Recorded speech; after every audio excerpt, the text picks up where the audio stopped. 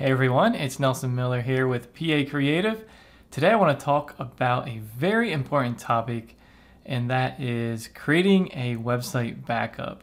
And this is specifically for Divi. We're going to talk about creating a full website backup with your hosting provider, with a plugin, and also look at some individual Divi related features that you can use to create backups right directly in Divi. All right, let's get started.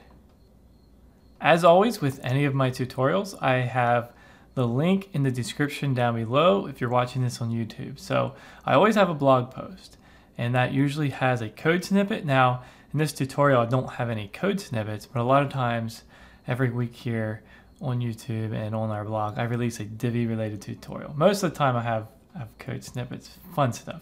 But today we're talking about something rather important, and that is backups. Now, if you're not creating backups, this is the tutorial for you. Now, if you already are, if you're already familiar with it, you might learn something, but mostly this is for people who are just not familiar with backups, or maybe they want to see my take on it, or that kind of thing. All right, let's get started here. So let's just start with the very basics. What is a backup? So a backup is a copy of your live website, and it's taken at a specific moment in time, and a lot of times we'll call it a snapshot. And I kind of like that terminology. Think of when you're taking a photo and then maybe you look at it later or something, and you're like, you just see how everything was frozen in time and exactly that second when the snapshot was taken. And that's kind of the idea of where that terminology comes from for creating a backup. So it takes the website as it is at that time and saves a copy of it. All right, so what is included in a backup? Well, it would consist of everything. Usually you can choose, but in general, if it's a full backup, it would be all of the files. So that would be like all of the HTML and CSS and JavaScript and PHP, everything that makes up the website, including photos and any kind of things like that. And it would also include the database. So it's pretty much just everything. Now, there are ways that you can just choose certain things, and there's a time and place for that. But that's really what's included in a backup. So you may be saying, well, what is the backup used for? Well, in general, it's kind of like insurance. Having it there in case something goes wrong. There's a number of things that could happen. If your website would get hacked, you have malware. You could use a backup to go back in time before that happened and restore it. Maybe you just want to update your theme, or some plugins, or play around with some code, and it's a little iffy. You're modifying some PHP or something like that, and it's just a good idea to have a backup. So it's a way of like I said, insurance. You can actually use a backup for a number of things. You could actually use it like if you're migrating a site, although I do recommend just using a dedicated migration plugin. But if you wanted to like copy the site, you essentially would be taking a backup and then importing it into the other site. That would be kind of one thing. I've already done it if I worked on a website and I got to a point where it was done, it was completely finished. I've created a backup at that point, just to save to my computer. And if anything would happen, or let's say like a client was messing around and broke the site, deleted stuff, it's kind of just one of those things where you have it, right? And it's like, yeah, it's a good idea. So that brings me to, when would you take a backup? And I kind of already touched on that, but in general, backups, a lot of the solutions like in your hosting account, they would be daily. Now, that varies. You could take one every hour, every 7 days, or different hosting companies have different backup frequency like that. But that would be considered automatic backups. Now, if we're talking about manual backups, like one that you take on purpose, right? It's like that would be like if right before you're ready to do something major on your site, like if you're going to update a theme that's really old, or it's going to be problems. You've seen other people talking about problems with this update, so you're very cautious, and you want to just have that, you want to have that peace of mind that you could fall back on that. That would be a good time to take a backup.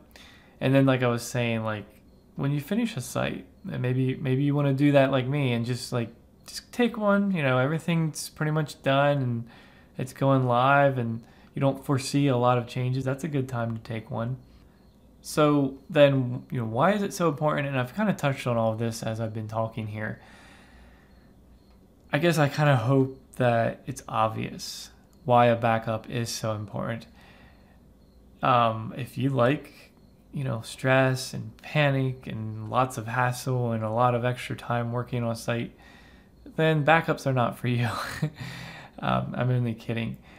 Keeping regular backups, like I said, it was like insurance, but it's just always there. You don't want to have to rebuild your site or even just redo things that you've done. If there was something, you had malware like 3 days ago and you had a backup from 10 days ago, you might want to restore. You don't have to worry. You can just restore and find the problem, that led to the malware. But I'm just saying, why is it so important? Well, there's a lot of peace of mind that comes from having it. I know that when I create a backup, sometimes I just breathe a sigh of relief. I have it saved here. Now when I go, try this crazy code that I'm working on, or you know what I mean. Whatever it is, you just feel good about it. I've taken backups already, and they have really saved the day. I'm not going to tell you too many stories right now, but I have greatly benefited from backups. Let's just put it that way. A lot of things can happen if you're updating or adding code or like the whole security thing. But yeah, take a backup. Now, you may be saying, well, how do I create a backup? There's several ways. Now, if you've watched my video on staging, you'll know that I'm pretty dogmatic about having good hosting. The easiest way to create a backup is with your hosting provider. They're going to have some kind of automation. I know like in my SiteGround account, it just automatically creates a daily backup and it keeps it for 30 days. So when I go in there, I can see the last 30 days of backup each day. That's, talk about easy. Like you don't even have to do anything. It's already set up. You create a website and it automatically does it. Now you can create manual ones as well, but I'm just saying that's convenient. Same goes with my Cloudways account. My website here is hosted on Cloudways, and I have it set up. I forget exactly my frequency, but it's automatic. So I say here, all good hosting companies have a backup feature, and you could argue this, but notice the keyword good hosting company. All good hosting companies have a backup feature built in. If your hosting company does not, yeah, you might want to run. You might want to get a real host. And I say that, and people probably hate me for saying that, but it's unfortunately the truth. And yeah, there's a lot of bad hosts out there. Anyway, so go ahead, get familiar with the backup feature in your hosting account. Log in, if you need help, check out their documentation, ask for support, whatever. In general, it's going to be pretty simple, honestly. This is actually a really simple feature. It's usually just like take a backup now, and then you click a button and it does its thing, and then it saves it, and then you can click restore. Really simple. I don't need to walk you through it. Here I have some instructions, like if you were using SiteGround. In fact, I'll just show you. Go over here. It's actually under the security tab of all things. Backups right there. Really simple. I can click create a backup. Now all these backups here were already created automatically. But if I was to create a backup, I could just write a name here and click create, and it would be done. And then if I wanted to restore one, I could go here and click restore all files and databases, and just like that, it would restore it. Really easy.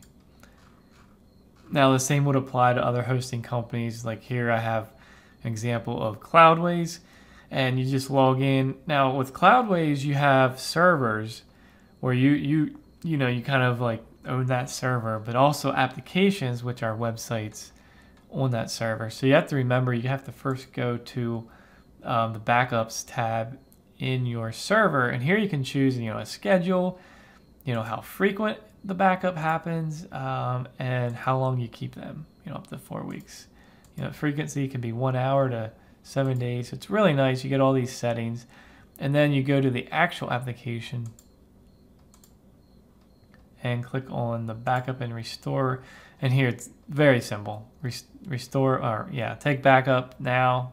It'll just take a backup, and then restore application. You can choose which one. Very simple. And with those, be sure to check out their documentation, guides, and all that. And whatever hosting company you use, it'll be pretty similar to that. Now, another method is using a plugin. If you were to go, into your dashboard, click on Add New, looking for a plugin, and you search for backup, you're going to get a lot of results. And I'm just telling you, there's going to be so many plugins. The first one will probably be Updraft Plus. That is a very popular one, and I have used that. It is very good. Even when you install their plugin, it kind of walks you through it. It's kind of neat. But in general, it's going to be very simple. I'll just show you my screenshots here. You're going to just find the backup button, blue backup button. It's going to give you a little confirmation, and you click backup, and it does its thing, and there it is. It adds it to a list, and then you can restore, if you need. And I like to download a copy of the database, the plugins, themes, uploads, that kind of thing. Save that. But very easy to use plugin, and all the other ones are just very similar.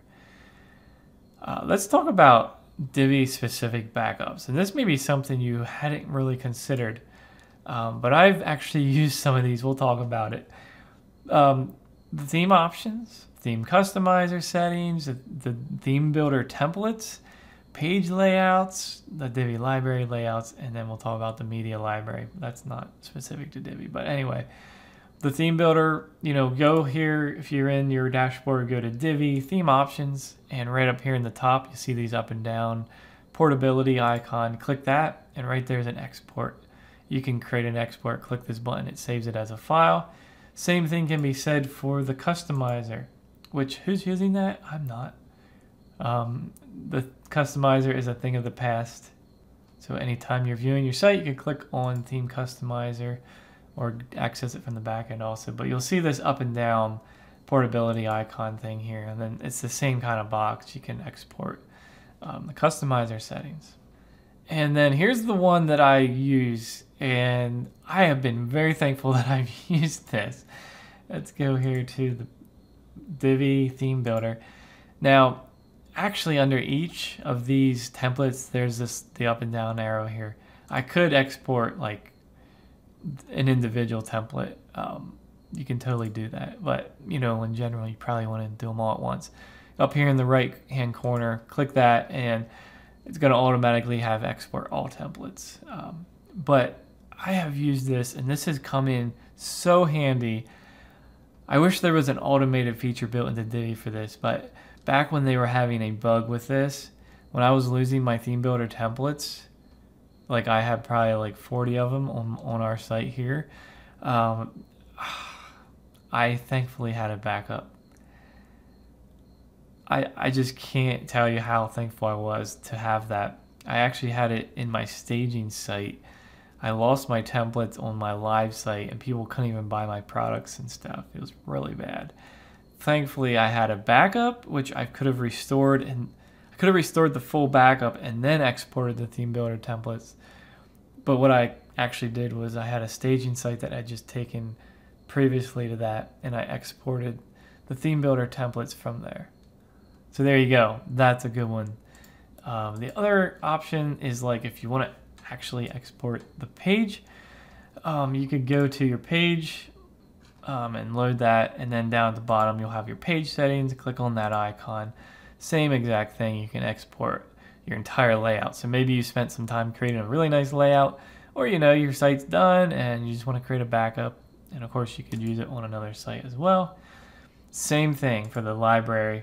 These are kind of repetitive, but the Divi library, same exact thing. Import and export. Here they have the button rather than the icon, but there you go. Same exact thing. the last thing here is not specific to Divi, just WordPress. If you want to back up all of your images and files that are in the media library, you know, right here. Oh, I've won. There's no like option here, you know, up and down arrow, you know, nothing like that. But what you would want to do is go into your hosting provider and look for your file manager, or maybe if you have cPanel or FTP, or you could even install a file manager plugin. So basically what you want to do is find the public HTML and then WP content /uploads, right? So you want to find that uploads folder. It's going to be in WP content. So the uploads is where, you know, when you upload media, files and images. So there, what you can do is click on that folder and it will compress it, or maybe there's even an option to compress it or save that. And then you can save it to your computer, and there you have a backup of just the media. So that's really handy. So I know that's a lot, and again, it's not my regular like tutorial for doing fun things with code in Divi, but it is important, and we're actually, you know, adding this to our series. We're creating a series on like how to properly update Divi, the staging site, and a couple of different ones, how to roll back, how to use the change log, like what does the change log mean, a couple of those coming up. So we're creating a whole series of, you know, how to properly update Divi. We even had one on how to disable automatic updates, which is a good thing, a very good thing to do. But anyway, hope you enjoyed this specifically about updates. And if you learned something or thought of something in this video that you didn't know, give me a thumbs up. That'd be cool. Maybe I missed something. You can leave a comment to let others know. But otherwise, you know, be sure you're subscribed here, because this is what you get. Usually not this kind of video. Usually it's more of a tutorial, like I've been saying. So if you're into that kind of thing, you know, check them out and follow along. All right, well, we'll see you all in our next video.